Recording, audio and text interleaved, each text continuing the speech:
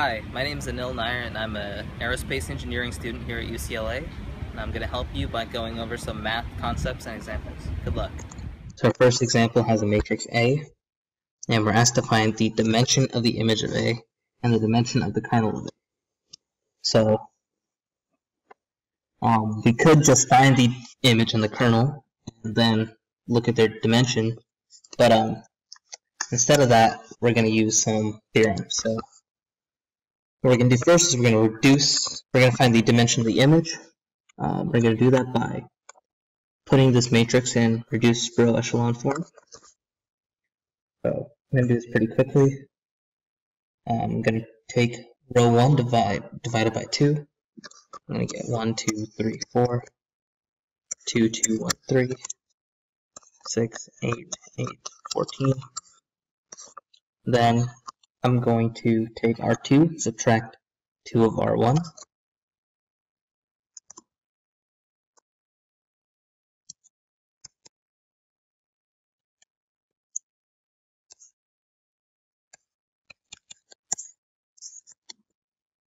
Then I'm going to take R3 and subtract 6 of R1.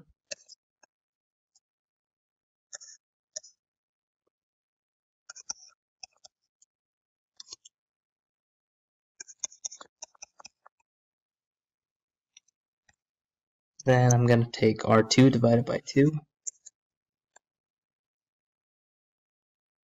or divided by negative 2.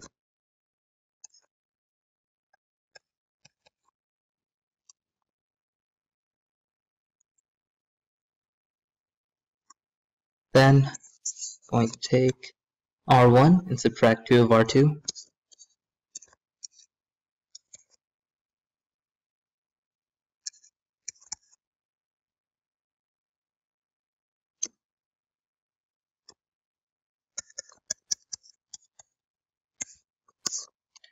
Then I'm going to take R3 and add 4 of R2.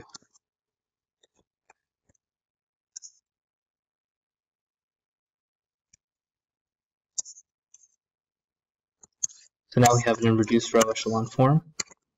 And since there are two leading ones, the rank of A equals 2, is the rank of the reduced row echelon form of A.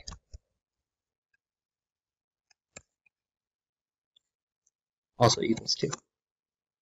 And since the rank of A equals the dimension of the image of A, the dimension of the image of A is 2. Now for part B, told to find the image of the kernel, or dimension of the kernel. And so for this, we can use the rank nullity theorem.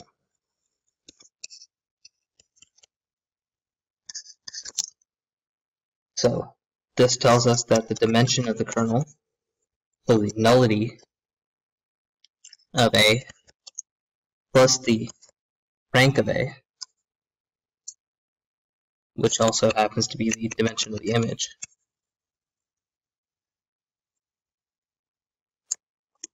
equals the dimension, the domain space of the matrix. Since we have a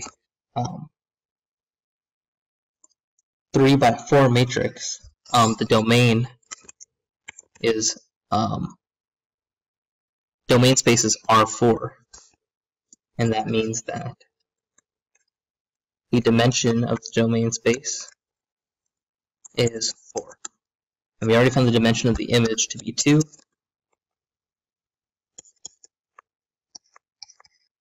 So the dimension of the kernel